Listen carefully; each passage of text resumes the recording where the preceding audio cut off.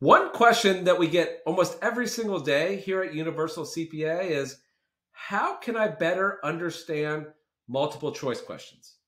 And that's a great question because multiple choice questions are very important to understand. And I have one simple tip for you. That is, explain the answer and the rationale or steps you took to arrive at that answer out loud. That means stand in front of a mirror, stand in front of your parents, your roommates, your family, and say it. Because when you do that, you have to take what you've learned from your review course, preferably Universal, and then you have to put it into your own words and then speak it out loud. And that's a whole another level of understanding to be able to speak it out loud. Otherwise, you'll find that if you don't fully understand the explanation or the rationale, you'll just stumble and it will sound terrible. And then you'll go back and be like, I didn't really fully understand that, and now I know why. And this is something that we learned early on when we started making these multiple choice videos. We would write out the text explanation, and it probably sounded great. And that's what all these other review courses do.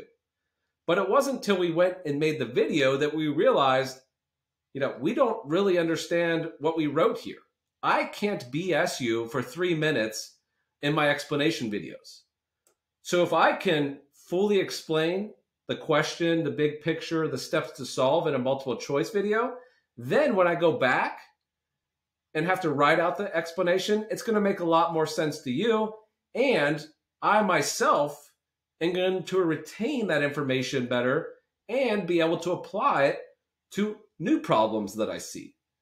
So that's why it's so important, if you don't understand a topic or a multiple choice question, just say it out loud.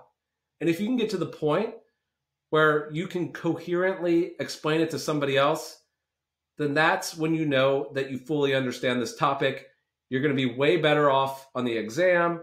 And under pressure, when you see that question, you're going to remember and relive that experience of explaining to yourself, and it'll click and you'll get the answer right.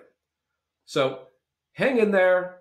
If you come across topics, try this one simple trick and let me know how it goes, because I promise you, you'll feel a lot better about it and you'll have thought about it in your own words, which at the end of the day, that's the best way to learn. And that's the highest level of learning that you need to get to for this exam.